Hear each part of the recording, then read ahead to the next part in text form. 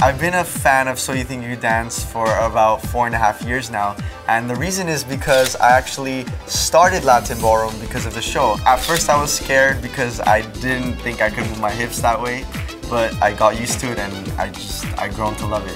For me, being in the top 20, it's really unreal because it hasn't hit me yet. I mean, it's only the first day and we're just like, there's so much stuff going on. You know, we're just trying to get used to it, and just thinking about being in the top 20, I'm just so happy. Because I'm a Latin ballroom dancer, I guess my strength would be that I'm already used to partnering with someone, and the show already requires us to partner with another person. So I feel like I'm ready for that. To have seen the show 4 years ago and started Latin Ballroom because of it, and actually be here right now, it's just amazing.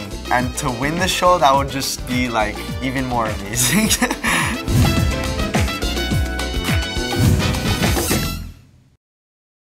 I actually started Latin Ballroom because of the show. After watching a few of the contestants doing Latin Ballroom, I just fell in love with the genre. And a friend of mine asked me at that time, would you want to dance Latin Ballroom with me? And I'm like, sure, why not? It looks fun. So I tried it out. At first I was scared because I didn't think I could move my hips that way, but eventually I got used to it and I grown to love it.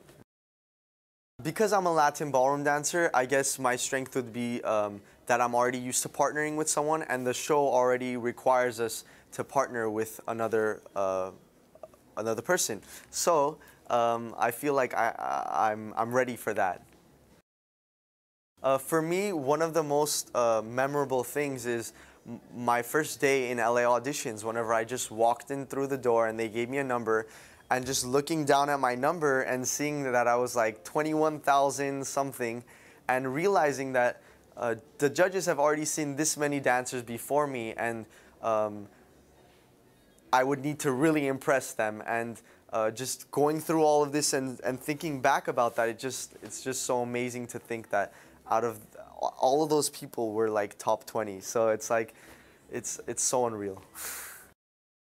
For me, a few important things right before performing would definitely be having my routine 100% prepared right before I go out, because I know if I don't have it 100%, then I won't perform the same way mentally. Being definitely physically warmed up, that's 100%, because you don't want to hurt yourself, especially on stage in front of everyone in live performances, and also just being mentally ready and just being focused and prepared to enjoy yourself rather than thinking so stressfully. Just use every experience to its fullest. I think a lot of people don't know that I really enjoy art, and I enjoy drawing and painting, and it gives me a way to relax. And that I used to be in art, and I had to choose between art and dance, and I chose dance instead. And it was a hard decision, of course, because I loved art.